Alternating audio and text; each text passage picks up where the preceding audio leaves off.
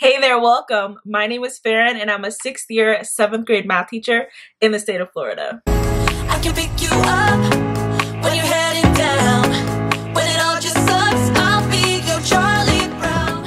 Today, we're going to talk about my brand, myself as a teacher, and exactly what is Marigold Magic. So the brand name I came up with a couple of years ago was Marigold Magic. And before I can explain what that is, we have to rewind a little bit to my second year of teaching, but it was my first year at the current school I'm at now. I have only been at 2 schools in my entire teaching career. And the first school I was at, I met Kimberly Coombs, one of my best friends, and she is a teacher companion, a Marigold, which I'll explain further. But our second year of teaching, we went over to a new school together, and at that school, they had brought in all of the first year teachers, period, and all of the first year teachers at that location who were their first time teaching at this school. And we came in like a week before all the rest of the staff came. So at this meeting, they gave us an article called Find Your Marigold. This article can be found on Cult of Pedagogy. It's by Jennifer Gonzalez, and I'll link it below. And in the article, it talks about companion planting, and it compares the idea of companion planting to basically planting yourself to a teacher in your school, in your county, wherever you can find said marigold. So I'm going to read you guys this article and talk about step by step, not the whole thing. I'm going to talk about piece by piece what I got out of it and why my brand Marigold Magic began. The first intro paragraph says this: Welcome to your first year of teaching. This year will test you more intensely than just about anything you've done up to now. It will deplete all your energy, bring you to tears, and make you question every talent or skill you thought you had. But all these tests, if you approach them the right way, will leave you better and stronger than you are today. Advice is available everywhere you look, and some of it is very good. Still, with everything you have to do right now, it's easy to get overwhelmed by the sheer volume of it all. And the fact is, a lot of those tips won't work very well if you fail to follow this one essential rule: surround yourself with good people. Period. That is the essence of the article, and it compares it to companion planting, which we'll talk about in a second. By finding the positive, supportive, energetic teachers in your school and sticking close to them, you can improve your job satisfaction more than with any other strategy, and your chances of excelling in this field will skyrocket. Just like a young seedling growing in a garden, thriving in your first year depends largely on who you plant yourself next to. So I'm reading this as my second year teaching, first year at this new school with my best friend sitting right next to me, and we automatically are already like, we're each other's marigolds, we surround ourselves with each other. I was so intrigued at this point, I was like, all right, let's continue to read. So it says, many experienced gardeners follow a concept called companion planting, placing certain vegetables and plants near each other to improve growth for one or both plants. In the article, it gives an example of a rose and how you can place garlic next to the rose, specifically to help it repel bugs, fungi, and to help the rose grow. So this is a common thing in gardening. Gardeners will plant specific plants. I keep saying plant over and over again. They will plant specific plants next to each other in order to help one of them or both of them grow together, right? But the marigold, as we continue to read, is one of the best companion plants. It says it protects a wide variety of plants from pests and harmful weeds. If you plant a marigold beside most any garden vegetables, that vegetable will grow big and strong and healthy, protected and encouraged by its marigolds. So like I was saying, the rose, you need to specifically plant garlic next to it. So some companion plants can only work with a few other garden plants, but the marigold, like it said, works with a wide variety of plants, which makes it special. Then it goes into comparing marigolds and the gardening to teachers at a school. It says marigolds exist in our schools as well, encouraging, supporting, and nurturing growing teachers on their way to maturity. If you can find at least one marigold in your school and stay close to them, you will grow. Find more than one and you will positively thrive. Few teachers will be lucky enough to be planted close to a marigold. Being assigned to one as a mentor, co-teacher, or team leader will be rare. you will have to seek them out. They may be on the other side of the building, out of your grade or subject area, or otherwise less convenient to reach than others. If your school is especially toxic, you might have to find your marigold in another school, or even online. Yes, me. It says, make the effort, it's worth the trouble. So that is where Marigold Magic began, because that gave me the desire to want to help new teachers just in case they were not able to have a marigold like I luckily was in Kimberly. And I now have so many marigolds. We have a whole quad of marigolds at my school, and it is just a great feeling to have that support you need and those people that you can turn to on days where you're like, why am I still here? What am I doing? Which I have those days still. I wanted to be a marigold to those who could not find one, and so began Marigold Magic. Now the magic came in because I'm one for, what is that word when it repeats? Alliteration. Kimberly would be so proud. I think that's it. Hold on, let me Google it. Yeah. Ooh, I'm out here. So Marigold Magic M&M, which is what came M&M Crew. So on my YouTube channel for years now, I have been calling my subscribers, my family, my garden of marigolds, M&M Crew. The word magic came from, like, you know, when you go to Disney or you're in a magical place, you feel enchantment and just happiness. And I thought that by attaching marigold to magic, I am creating that enchantment or happiness of being a marigold and or finding a marigold. So whenever you are the marigold and you spread the marigold magic, you feel great after helping someone else. Or if you are in need of a marigold and you get that marigold magic love, you feel great and you feel that happiness from the marigold effect. Which I am so grateful for this article. I am so grateful for Jennifer for writing it, because without it, I don't know. I don't know where Marigold Magic would have been. Like, this article literally changed my life. I want a whole tattoo.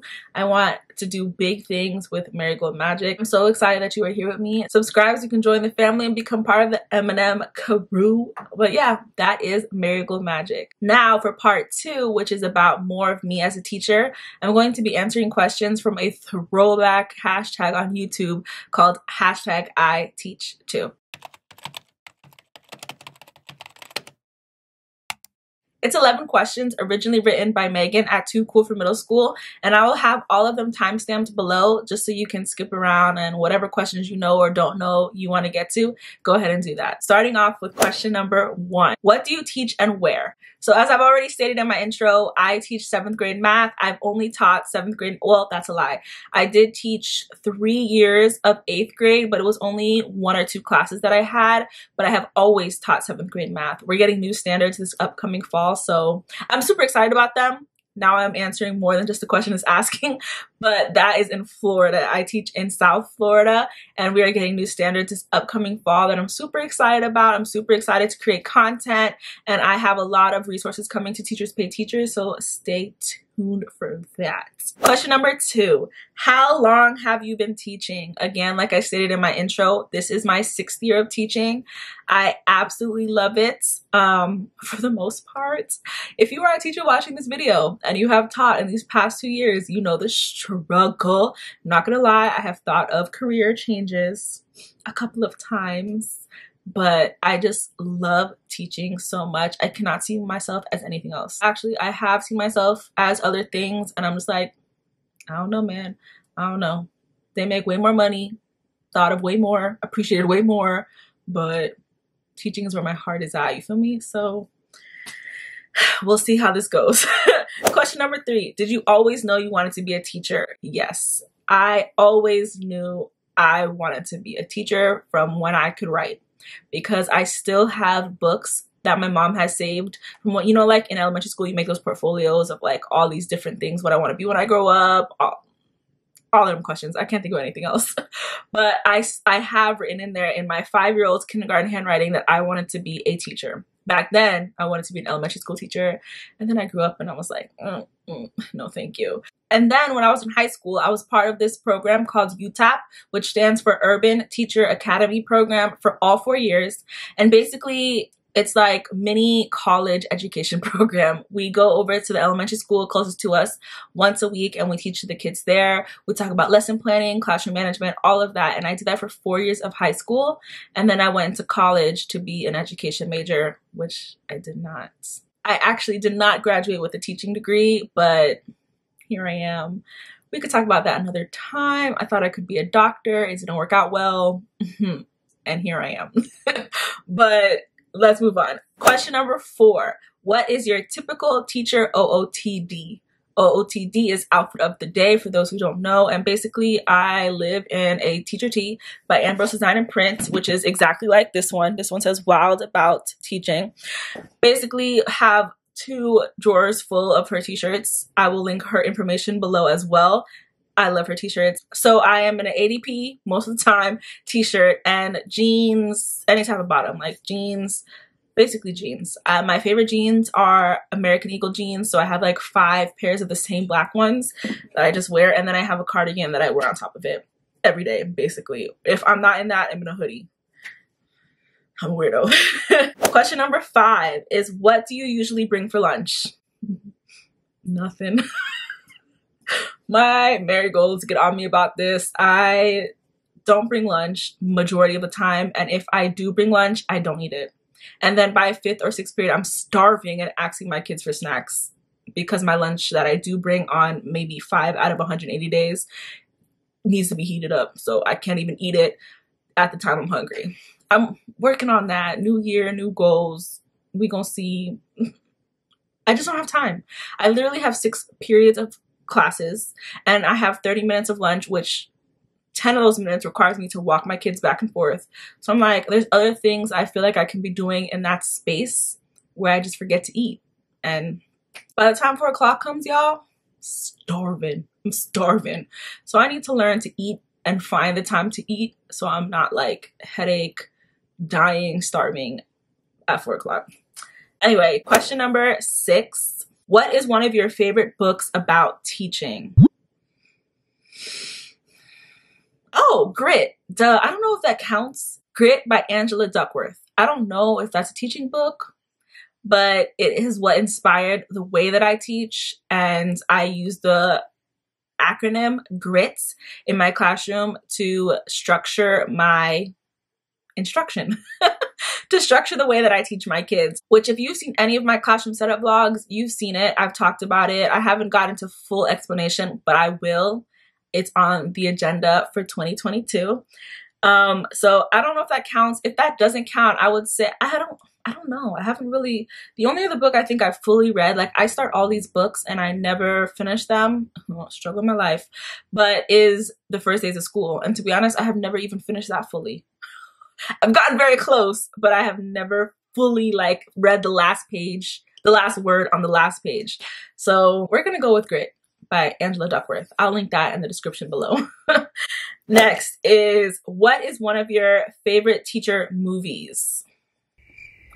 That's a good question. I don't know.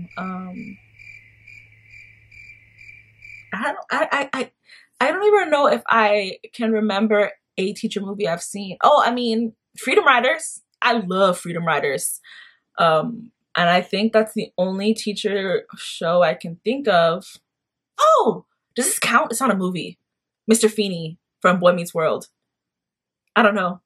If we're gonna say movie, I guess I'll go with Freedom Riders. If Boy Meets World counts, that surpasses Freedom Riders. But yeah, that's my answer. Question number 8. Who was your favorite teacher? Mr. O. My 5th grade teacher, Mr. Ochacher, the best teacher I've ever had. I also had him in 3rd grade because we used to split and I used to go to him for math. And he was just everything I aspired to be as a teacher. I'm not sure if he's teaching anymore, to be honest. I don't know, actually. I have him as a Facebook friend, but I don't be on Facebook like that. I know for a fact he doesn't live here or teach at the school I went to, but he was phenomenal. He was the perfect combination of like, you know, that fine line that I sometimes struggle with like your relationship with the kids and like how you don't want to be their friend, but you want them to know that you care and that you're there for them. He was the perfect balance of that. Like, you know, like I knew he cared about us deeply, but I knew he was my teacher. Like, you know, I don't know if I'm explaining that right, but he was the perfect combination of that. We always had a good time in his class. I knew that he cared for me and all of the other students in the classroom. And I know that is why I learned so much that year, because like we've learned as teachers, kids don't learn from those that they don't like. So make sure that I'm getting ahead of myself because that's one of the questions, I think, if I remember correctly. Question number 9. Who are some of your favorite teacher YouTubers, Instagrammers, Snapchatters? Wow. I don't know. Who are some? What is the definition of some? Is that one? That's not one. It's not two. A 2 is couple. A few is 3. We're gonna go with 4. So my favorite 4 YouTubers / Instagrammers. Ooh, this is hard. Okay, so we're gonna split this in half. We're gonna do 2 Instagrammers and 2 YouTubers. My 2 favorite Instagrammers I feel are the Sassy Teacher and Maniacs in the Middle. I love both of them. They're both middle school teachers. One teaches science. The other one actually now does teach science. She used to teach math. So those are my 2 favorite Instagrammers. And my 2 favorite YouTubers, I mean, the OG, everybody know, Pocketful of Primary. I grew up on her stuff. I say grew up. She got me through my first couple years of teaching. And who else? This is a tough one. Oh, Elementary in the Mitten. I love her. I love her. I feel like we have the same energy. Both of our favorite color is yellow. I think that's her favorite color. I mean, her channel yellow. And Kia. Oh, I forgot about Kia. Oh, and Haley. Haley teachers. Wow, there's a lot. I can't pick. I'll just have a list of all my favorites in the description below. I have not watched YouTube in a really long time, so as you can see, the last time I posted anything on YouTube was September. That's the last time I posted anything on Instagram too, so I'm forgetting my faves. Anyway, like I said, this year has been a struggle. Moment of silence. Okay, anyway, question number 10. What is one of your best classroom management tips? This is what I was talking about earlier when I said I was getting ahead of myself when I was talking about student relationships. My number 1 classroom management tip is to build a relationship with your students. That can save anything in a classroom.